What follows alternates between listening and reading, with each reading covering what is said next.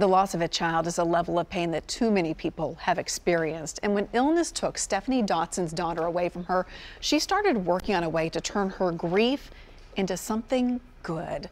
Now, News Channel 5's Alexandra Cohen reports she found a way to spread cheer this holiday season. A trailer full of presents arrived at the Children's Hospital at TriStar Centennial Medical Center. I'd be better off sliding the whole box out of there. There's one load. Santa's elves brought these gifts up to the pediatric oncology floor.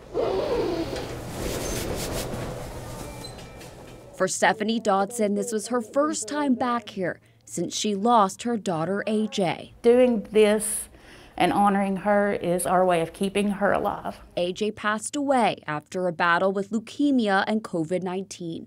The McMinnville community showed up in full force to donate presents for Stephanie to bring here. One of our things was to know her was to love her.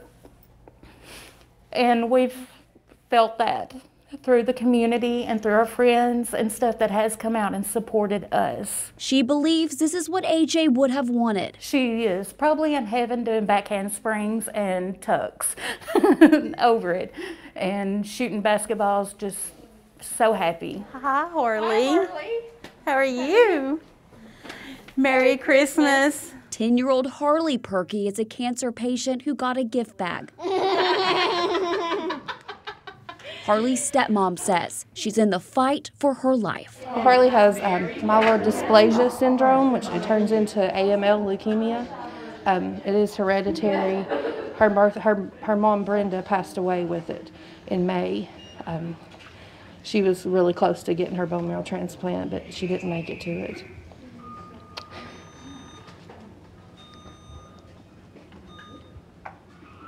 And her sister Caitlin, she's 18. She had it also. She was with child and she didn't. She passed away just a few weeks ago. But just in time for the holidays, Harley got her Christmas wish, a bone marrow transplant. She shouldn't have ever had to go through any of this.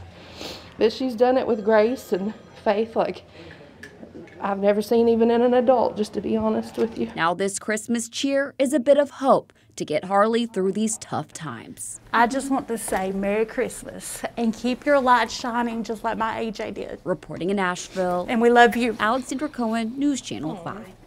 You're so welcome.